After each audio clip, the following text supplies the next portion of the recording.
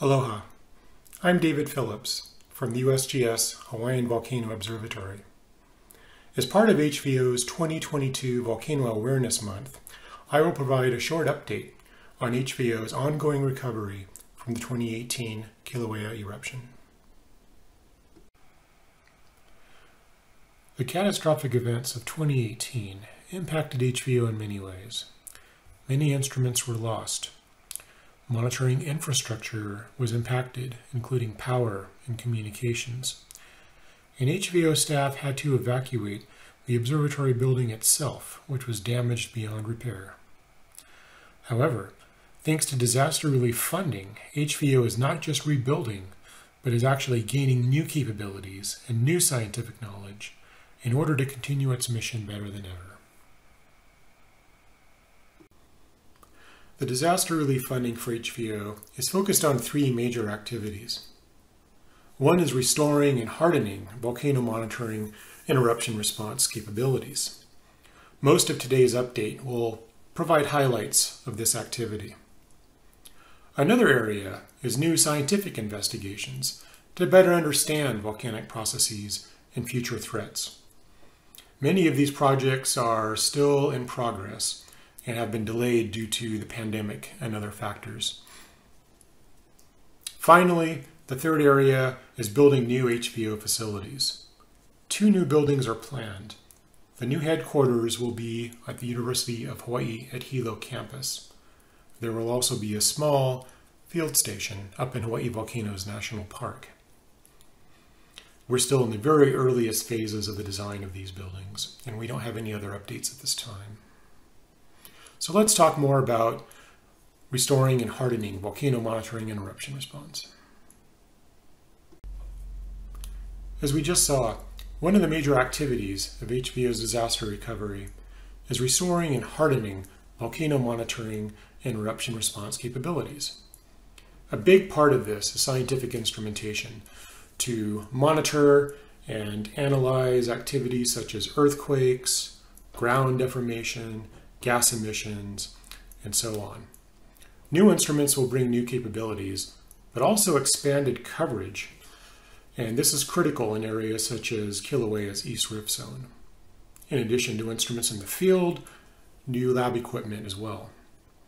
And all of these instruments require a solid foundation of infrastructure for communications and computing.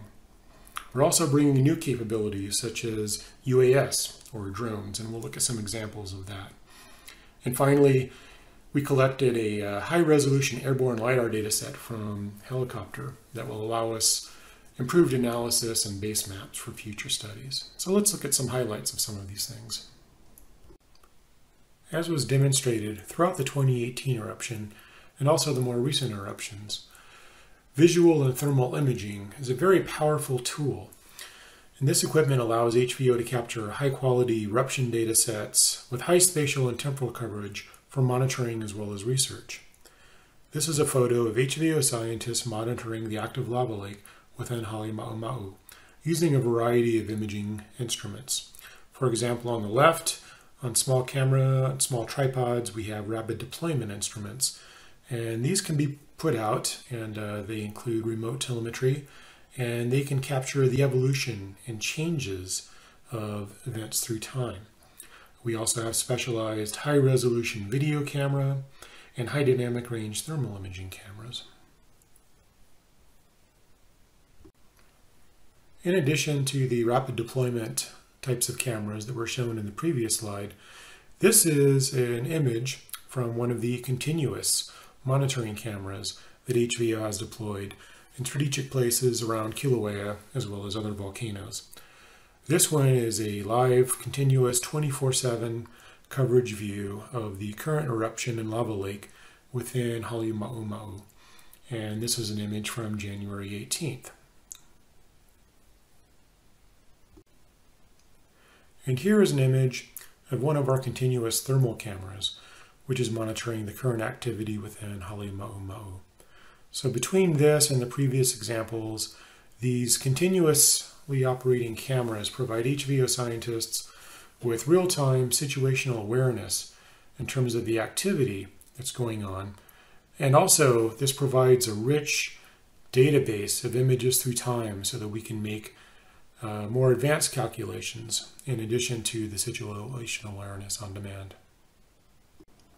HVO's camera network not only provides real-time assessment of activity, but also allows us to analyze changes in activity through time. All of the webcam feeds are available on the public HVO website.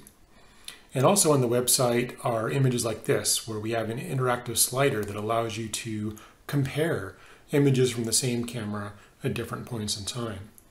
This is an example showing two images of the current Halemaumau eruption. The image on the left was taken on September 29th, 2021, literally just minutes before the new eruption started. On the right is the same angle of view, but of the eruption in full swing several days later. And on the website, you can slide this back and forth and look at the before and after. Another instrument that is widely used on both a continuous basis and also by field crews are laser rangefinders. These allow accurate measurements of the lava lake surface, for example. And we use these instruments either handheld or on tripods, or again in 24/7 continuous deployments.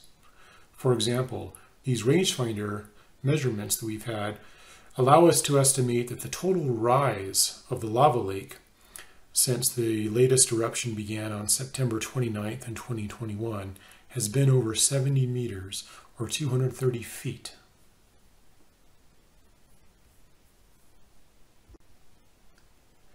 Another type of imaging and range-finding instrument that's being used by HVO to monitor the current eruptions is a terrestrial laser scanner. And this actually generates a three-dimensional point cloud using LiDAR to measure many things, including high-resolution maps, topographic changes, and volume estimates through time. We are evaluating the instrument that we plan to purchase using supplemental funds. Supplemental funds are also allowing HVO to update and really revolutionize our ability to measure subsurface mass changes due to magma movements using gravimeters. HVO used supplemental funds to acquire the very first absolute quantum gravimeter acquired by any U.S. federal agency.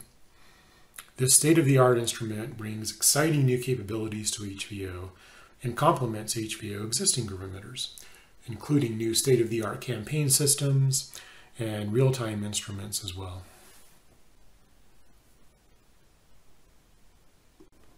HVO uses GPS, GNSS instruments to measure ground deformation. Many of our instruments in the field provide a continuous data stream. Others are deployed as needed, as part of regional surveys or as part of rapid deployment eruption response. This photo shows an HVO scientist deploying one of these rapid response GPS GNSS systems after the eruption started in December of 2020. She is using one of the new upgraded instruments that were procured as part of this supplemental funding. And on the right, you can see an example of how we are building more of these rapid deployment systems to have on hand to improve our response. As you can imagine, a robust and reliable infrastructure is a huge and necessary part of HVO operations. This includes telemetry, which is about getting the data from the field instruments back to the observatory for analysis, especially in real time, and also the computing infrastructure that is used by HVO scientists to analyze the data. And of course, for all manners of communication within the observatory, between other groups and emergency responders on the island, and groups off the island as well. So a big part of HVO's ongoing recovery is focused on the essential communications and computing infrastructure that makes observatory operations possible. In addition to instruments that collect data out in the field, part of the recovery includes new laboratory equipment as well. One of the highlights so far is HVO's new tephra lab. This will allow us to better analyze tephra, including things like volcanic ash, bombs, and glasses such as Pele's hair, Pele's tears. So new and upgraded lab instruments include many things, from optical and infrared microscopes to 3D scanners optimized for scanning particles such as tephra, pycnometers to measure the density of tephra samples.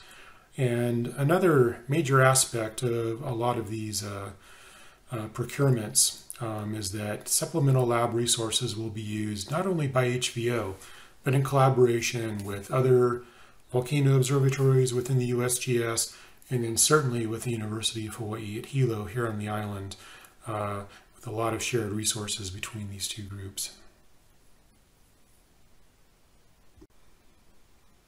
Another emerging and revolutionary aspect of HVO's monitoring and research program is the use of unoccupied aircraft systems, UAS, or drones, that are being flown by HVO to measure things like volcanic gas emissions, to collect photos for mapping surveys of volcanic features, to measure other changes associated with the volcanoes.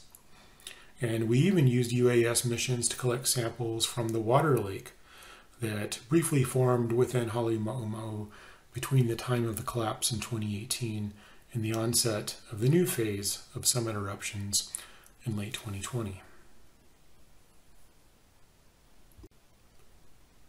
And it's not just the UAS systems themselves and the flying them, but it's the actual scientific payload and the instruments that we use. So on the left, you can see some modified systems being installed and used in the field by an HVO scientists.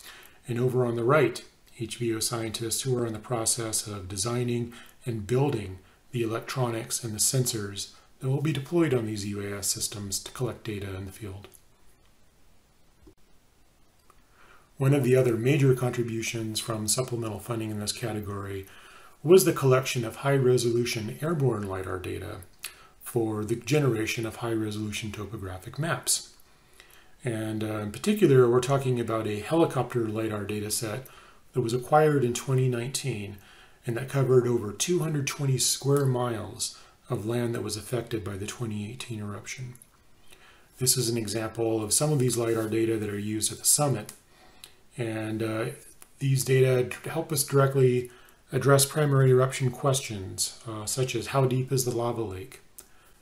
What is the erupted volume? When and where might lava overflow from Halemaumau onto other parts of Kīlauea caldera floor? As part of HVO's fundamental mission, we work closely with Hawaii County Civil Defense, Hawaii Volcanoes National Park, and Hawaii Emergency Management Agency in terms of sharing data and assessing hazards and threats to the people of Hawaii.